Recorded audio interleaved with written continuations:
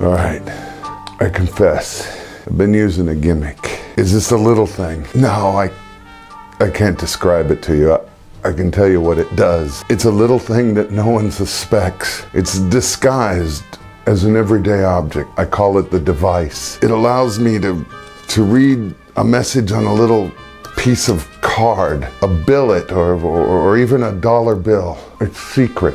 No one ever knows it's in play. I can read what's written on it instantly. Instantly I know the information. It's disguised as an everyday object, so I can remove the device and let people keep the little object.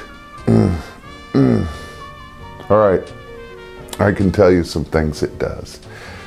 For instance, the device will allow me to have a billet initialed, sealed in some object like a container of some sort, and then by candlelight the container can be opened, and inside on the sealed billet is a spirit message. That's just one thing. Another thing it can do is I can put some little locked box on the table. I can have anyone tell me their birth date, open the little locked box, and inside is their birth date written on a billet. It's so simple and easy to do. Wait a minute.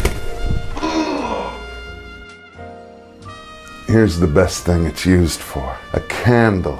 A single candle is lit on a table. A name of a dead person is written down. It's sealed in something like, say, the matchbox. And without touching anything, the flame on the candle flickers and answers questions until that name is revealed. And if you want, they can keep the matchbox with the billet inside, because the gimmick is long gone.